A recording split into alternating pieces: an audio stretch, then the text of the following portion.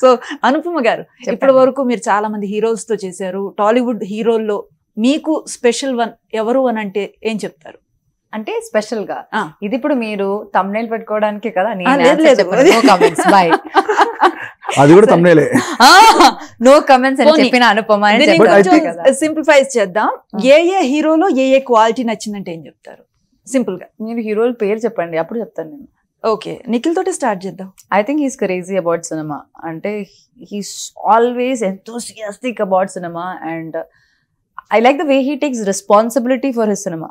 Okay. I think the responsibility you take for your cinema, I really appreciate it. Even you do that. That's good. Yeah. Ram is a very close friend and he's very professional. He's very nice. Yeah. Nani garu is extremely spontaneous that you get intimidated sometimes. Like he changes things and like I'm like what happened? Yeah, extremely spontaneous and natural. Chaitu is a very sweet person. As a person, yeah, I've not worked much with him. Kakapoti chala sweet unnaru.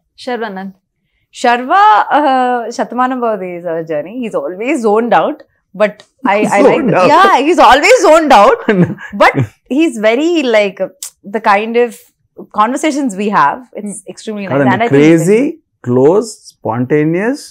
Not crazy చేస్తున్నారా? చేస్తాను. And then you had another responsibility. You take responsibility for your movies అని చెప్పాను. It's nice. అంటే one word super ఉంది answers really. అంటే నితిన్ గారు కూడా నేను he was very generous to me. అంటే ఫస్ట్ ఫిల్మ్ చేశాను కదా, so I think he was extremely generous to I did not film with yeah. So అది చాలా మంచి పేరు కూడా వచ్చింది. తెలుగు ఆడియన్స్ బాగా కనెక్ట్ అయ్యారు ఎవరి అందమైన. Okay, Dhanush sir is an amazing actor. I mean, like he's like a super human anamata. He gets dialogues, he reads it, okay, take, and I am like petrified. I'm like, okay, now dialogues radu అన్నట్టు ఉంటాను నేను. He's an extremely talented actor. Wow. అయితే నాకు ఇంకో doubt కూడా ఉంది, మీతో కలిసి పనిచేసే మీరు స్టార్టింగ్ నుంచి కూడా చాలా క్యూట్ గా ఉన్నారు. చాలా మంది ఫ్యాన్స్ ఫస్ట్ మూవీ తోటి ప్రేమతోటే మీకు ఎడిక్ట్ అయిపోయారు, మా అనుపమ అనేలాగా. కానీ ఆల్ ఆఫ్ సడన్ చిన్న గ్యాప్ తీసుకొని why this much of slim? మీరు ఆల్రెడీ ఫిట్టే కదా, ఎందుకలా?